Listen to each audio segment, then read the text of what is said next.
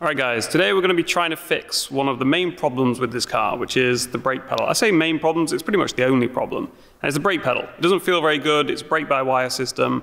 There's just like no initial bite at all. It feels like you've got to press the pedal for like 2 seconds before anything happens. It's not very easy to modulate, blah blah blah. I kind of covered all this in my initial impressions video. But yeah, we're going to try and fix that by putting some different pads in. Now I didn't think that pads would be the problem. I assumed because this is the first brake-by-wire car I've had, and it's the first car that has a brake pedal that feels this bad, I just kind of blamed it on that. But I have heard from other people that if you put some different pads in, it does improve the pedal feel considerably, which is weird because the pedal isn't directly connected to the pads because it's brake-by-wire. But whatever, we're going to try it, and I've got a couple of different brake pads. In fact, let me explain. Right, so what we've got is some EBC pads for the rear, yellow stuff, and some Tarox pads for the front. These are the Strada pads, not the Corsa pads. Now, the reason for the mismatch is because originally I ordered EBC for the front and rear, because I've used them on other cars and they felt good. But that was like a month ago. The fronts still haven't turned up, and they still can't even tell me when they're going to turn up. So I've kind of given up waiting for them now, and we're going to try some of these Tarox ones on the front. Now today, we're just going to do the fronts because I want to kind of just get a feel for exactly how much difference that makes. The fronts, if you don't know, on most cars, like most road cars, the fronts do the vast majority of the braking. So they should make the biggest difference by far. I mean, you can tell by the size compared to them. They do a lot more of the braking. So we're just going to do the fronts today. I'll do a separate video on when I get the rears in, and maybe at some point when the fronts for the EBCs eventually turn up, we'll swap them out with these to see how much difference that makes. But I'm hoping that anything is going to be a big improvement over the stock pads. So yeah, let's get these on. The fronts should be pretty easy. Literally just knock 2 pins out, take 1 bolt out, and then slide these in. The rears are a little bit more involved because you've got to take the caliper off, but still not a particularly big job. So yeah, hopefully this will go nice and smoothly. So first thing we've got to do is take the wheel off, obviously.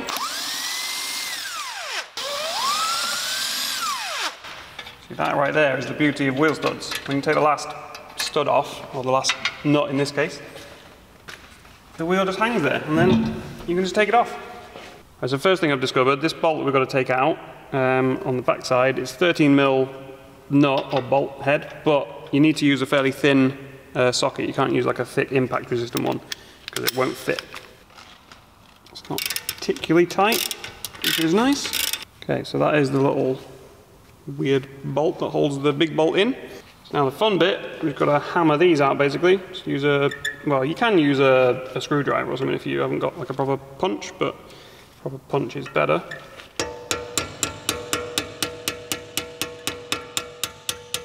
This is always tricky not marking the calipers. If the brakes have been on a while, these will be an absolute nightmare to get out sometimes, but this car's only done 1,200 miles, so nice and easy. Nothing's seized in there yet. You can actually just pull it out by hand. There we go. So yeah, that was a pin. Right, so to get this wear sensor off the little bracket thing, that was a bit of a pain. You just have to wiggle it up and down loads. There's like a little retaining clip on the side, but there's nothing, you can't like push anything in or help it really. You just have to wiggle it up and down and pull it, and it eventually comes off. And now we've got to get this big pin out. Obviously we took the bolt out from the back, and now we just basically hammer this pin out from the other side using a suitable punch. And there she goes. So now we should be able to just pull the pads straight out. Again, this is one of those things that on a car that's had the brakes in there for a long time, this will be a pain, but on this one, it's a piece of cake. There we go.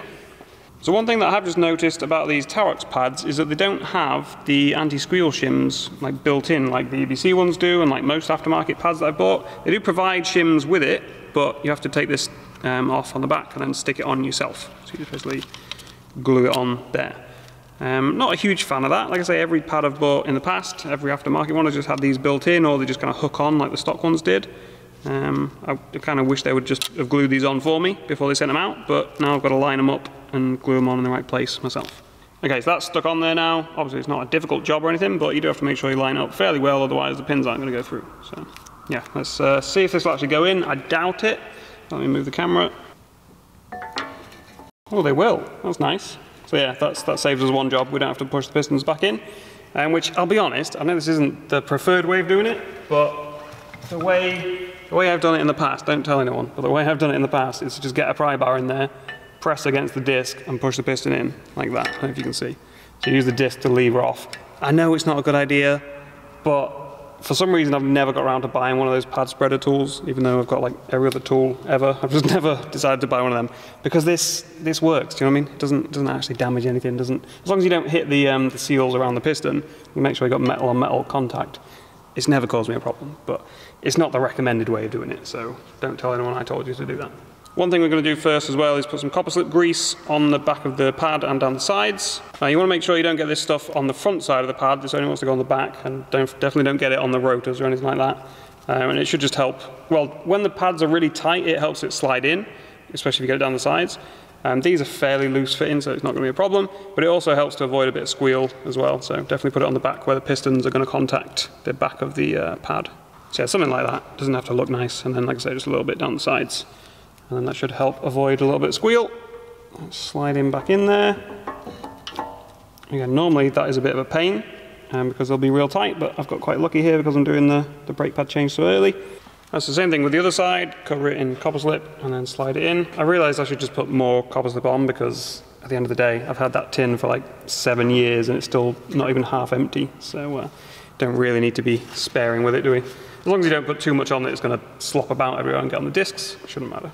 So now we just reassemble this lot in the reverse order of how it came out, basically. So slide that in first. Just do it the exact same way that it was stock, which was it kind of looped through there.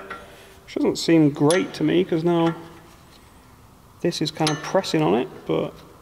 Okay, so that's on there. I don't really like how that sits, to be honest, but that's how it was stock. And we're also going to put a little bit of copper slip on these as well to stop them, because I don't know if you can see, they start to corrode and get kind of stuck in the caliper. So next time we come to change the brakes, it'll be a pain. This is always the most awkward bit, to be honest, trying to just line everything up to push these back in. And this one's going to have loads of tension on it at the top end. There's the bottom one in. Cool. There's both of them. Pretty much all the way home. Okay. And don't forget to put this little bolt back in. I nearly forgot that because these are normally pins, not bolts. So yeah, it's easy to forget. But put him back in, and I'll find the torque spec for that. I don't know if you guys can see this at all, but it says brake pad tensioner mounting screw, 33 Newton meters.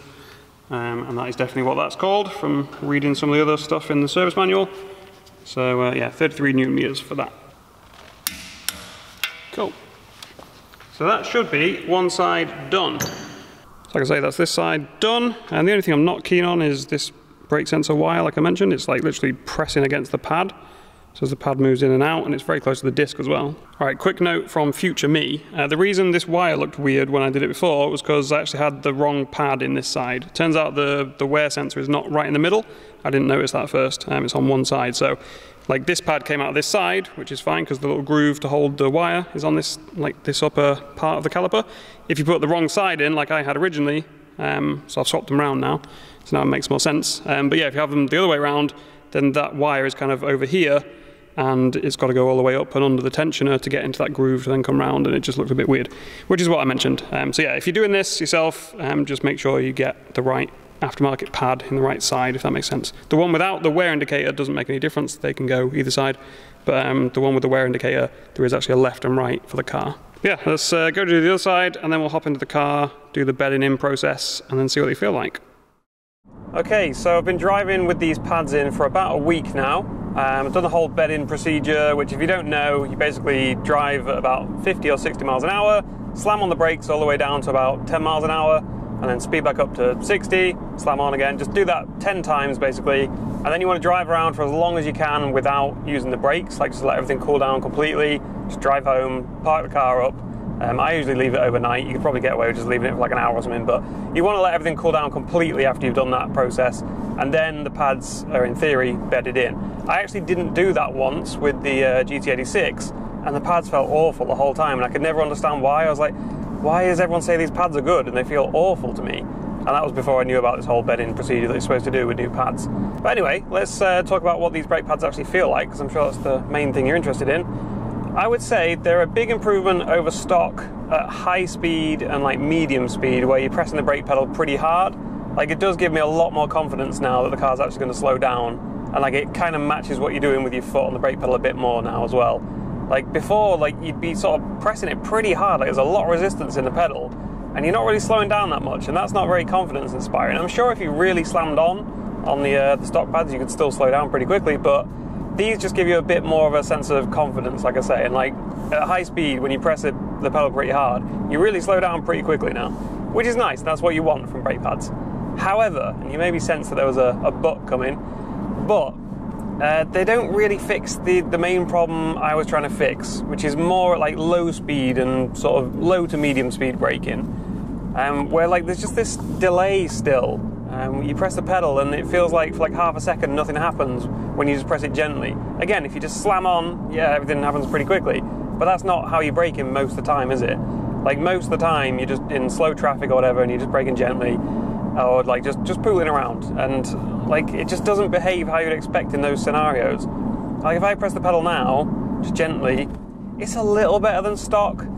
Like it's not quite as delayed, either that or I'm just getting used to the pedal.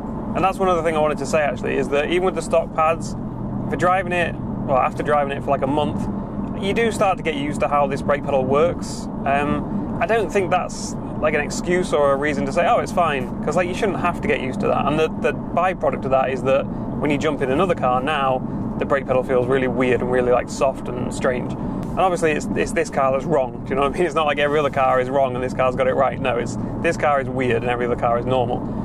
And so, yeah, you can get used to it. It's not as big of a deal as I originally thought when I first got the car.